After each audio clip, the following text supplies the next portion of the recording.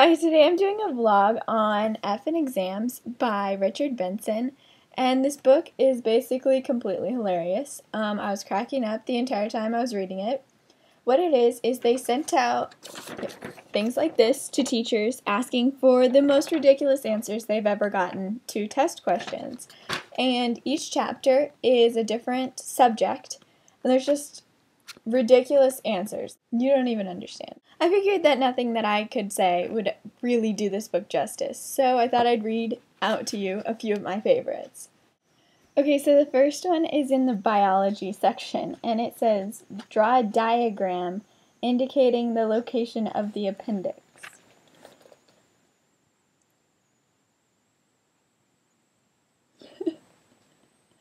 The next one is in physics, and it says, what was Sir Isaac Newton famous for?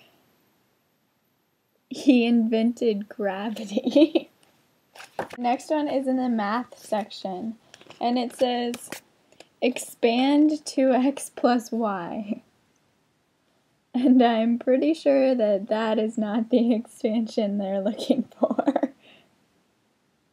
This says, simplify the following equation. I'm pretty sure that that is not a legal answer.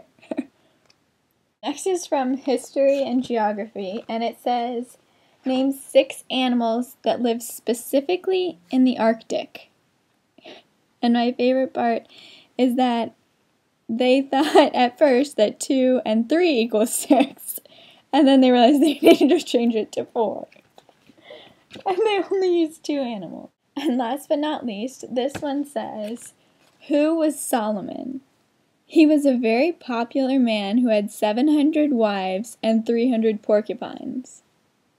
Or concubines. So, as you can see, you definitely need to go out and get a copy of F and Exams. And I'm pretty sure that he wrote another book sort of like this. And I seriously need to go get it because I'm in love with this book.